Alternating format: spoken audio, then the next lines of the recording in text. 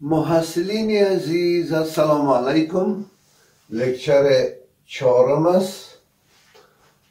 در لکچر چهارم خواص تقارب سلسله ها را براتون راه میکنم، اما قبل از او یک سلسله را مورد بررسی قرار میتم.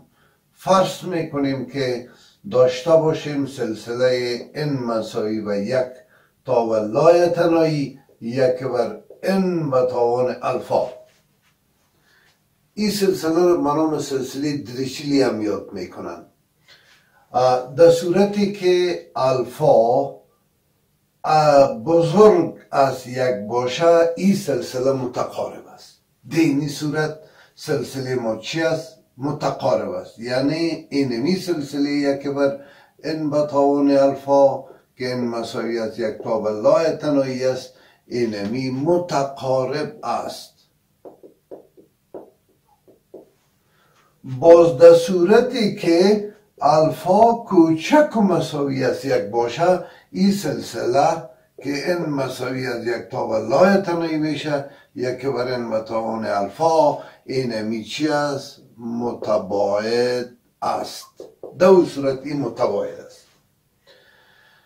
و هر سوالی که با این دو حالت برمیخوره میتونیم با در نظر داشت خاصیت این دو خاصیت سلسله جوابش ارائه کنیم.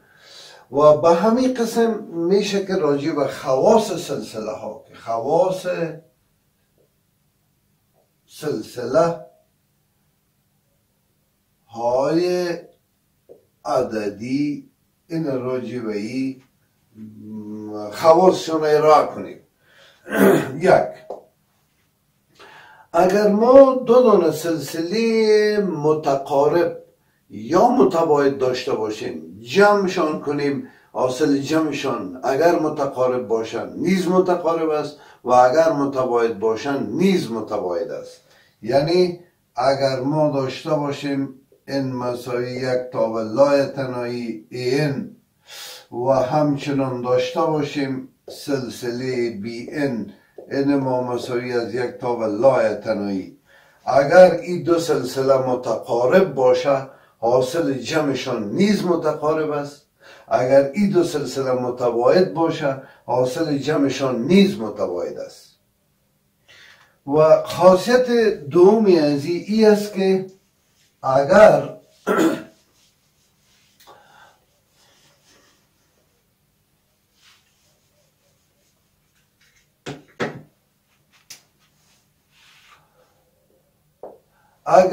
ما یک سلسله داشته باشیم این مساوی از یک تا و لای تنایی و یک عدد ثابت کانستان داشته باشیم، اگر این سلسله متقارب باشه ضربش کنیم به این عدد، یعنی به این شکل، یعنی سی ضرب سلسله این اگر این ما به طرف مساوی به یک تا و لای تنایی باشه، اگر سلسله متقارب باشه حاصل ضربش نیز متقارب است، یعنی که عبارت از سی این میشه این ما مساوی و یک لای تنایی، حاصل ضربش نیز متقارب است.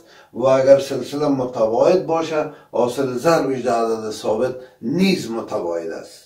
این را فراموش نکنیم. خاصیت سومش این است که اگر ما یک سلسله داشته باشیم، سلسله فرض میکنم این ما مساوی از یک تا و لای تنایی، اگر ما از این سلسله متقارب باشه و ما تعداد که حد اولی از این را ما کم کنیم باز هم سلسله متقارب است. اگر سلسله متباعد باشه باز هم حدودش کم کنیم سلسله باز هم چی است؟ متقارب است. یعنی به این معنا که اینی سلسله تشکیل میشه سلسله ای منفی که ان منفی که و این ما از یک تا و لای تنایی، یعنی که حد اوله اگر ما از این کم کنیم سلسله متقارب باشه باز هم متقارب، اگر که حدش ما از این کم کنیم و این متباعد باشه باز هم سلسله چی است؟ متباعد است. و در خاصیت چهارم در صورتی که دو دانه سلسله داشته باشیم، یعنی سلسله این که ان ما مساوی از یک تابع تنهایی و سلسله بی که ان ما مساوی از یک تابع تنهایی، این دو سلسله اگر متباعد باشند باز حاصل تفریقشان حتمی نیست که متباعد باشه، میتونه حاصل تفریق یا متقارب باشه. ما فرض میکنم که این ما فرضاً این مساوی و یک تابع تنهایی، امی این ما مساوی و یک بر چه باشه؟ سلسله. فرض میکنم که یک بر این باشه، این ما مساوی از یک تابع تنهایی. و همچنان سلسله دیگه ما که عبارت است بین است، این ما مساوی از یک تابع تنهایی، فرض میکنم که مساوی و یک بر این جمع یک باشه، این ما مساوی و یک بر تابع تنهایی. این متباعد است، این متباعد است. اگر ما بیایم اینا را دو سلسله متباعد تفریق کنم به این شکل تشکیل میشه.